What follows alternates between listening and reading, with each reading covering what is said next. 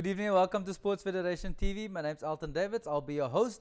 The show we talk about a range of different codes of sport brought to you by the Western Cape Provincial Sport Confederation. Our first segment is something that intrigues me and something that I'm very passionate about. We talk about the history of sport in a general space, but more particularly tonight we'll talk about the history and how sport has changed over time in badminton. Dr. Charles Jampies, good evening. Are you well, sir? Yes, thank you very much, Alton. Thank you for taking time out of your busy schedule. As the Vice President and life member of Western Province Badminton, tonight I want to unpack a little bit about some of the history. Badminton in Cape Town is celebrated 95 years of existence this year.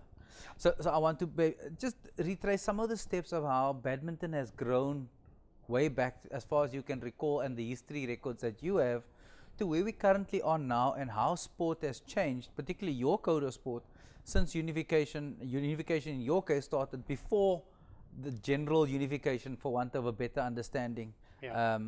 And let's just have that conversation as to where we find ourselves now. But let's take a step back. Give us a bit of history about who you are and how you got into badminton.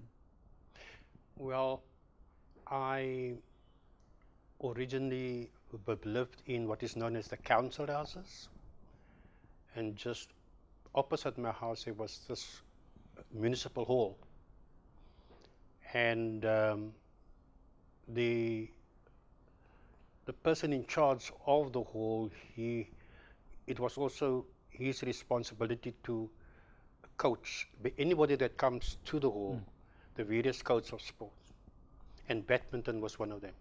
So this guy who's a municipal worker was a sports coach, effectively, multi-sport coach. Dominoes, badminton, table tennis, sure, boxing, netball. He was responsible for as many codes of sports that could fit into the hall. Wow. And then, of course, I saw people playing badminton, and then I became interested as a married person. How long ago was that, Mr. Jampies? That was more than 50 years ago. Sure. Yeah. So, and because I liked the speed of the game, I became interested and I started reading up in it. There was the chairman of the Non-White Association, Mr. John Adams, who lived in Cork Bay, and he was a librarian. How long ago are we going back now? That's the 50 years I'm talking So about. that's 1950, 1940 or 45, 50, that kind of era. About 1950, yes. Okay. Now he was the librarian at the Steenberg Library, and of course, being a teacher then, I allowed myself to be guided what was written in the book. So I went to the library to go and see whether I could find a book on badminton and badminton coaching. And that is where John Adams, who was then the chairman of the Non-White Badminton Association, took interest in this young man, interested in badminton, and then of course he gave me the further guidance, and that is where I started, and I started coaching badminton to the people in Kevda.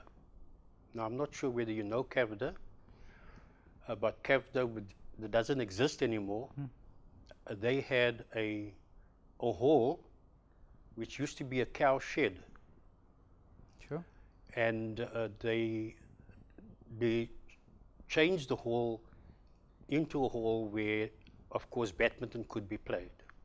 Now, it was a cow shed, which means the height of the roof didn't apply to badminton.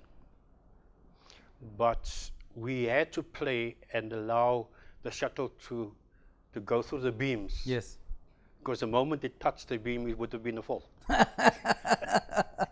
I mean, you don't hear stories like this of how you have to adapt to make it a success? I mean, you're playing in a cowshed of all things in the 50s.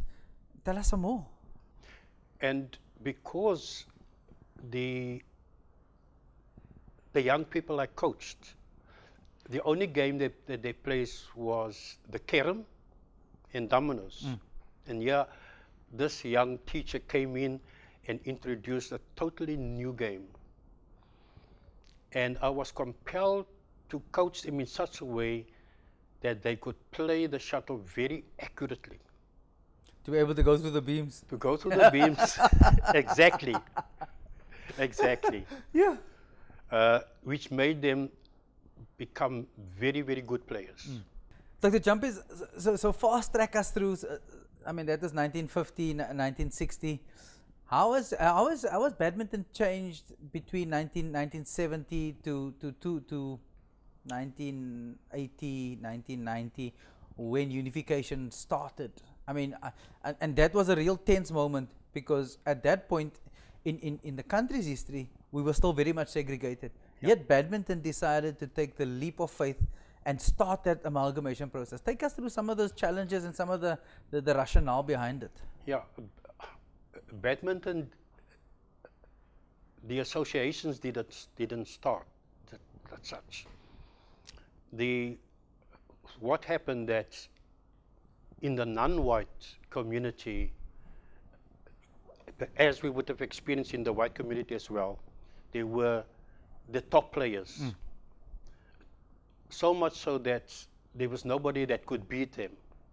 And they were looking for opponents that they could really have a good game against. And that is where we had the good ones in the white section and the good ones in the non-white section. And because they decided that they wanted more than just playing local competitive badminton, those players decided they want to play against each other. But of course, when SACOS was in existence then, and very powerful, the slogan was that no normal sport in an abnormal society, which means that we weren't allowed to play non-white against whites. Interesting conversations we are having with Dr. Charles Jampies from badminton. We'll take an ad break and we will come back. We'll continue our conversation with this fine young man. Yes, let's take a break. See you now.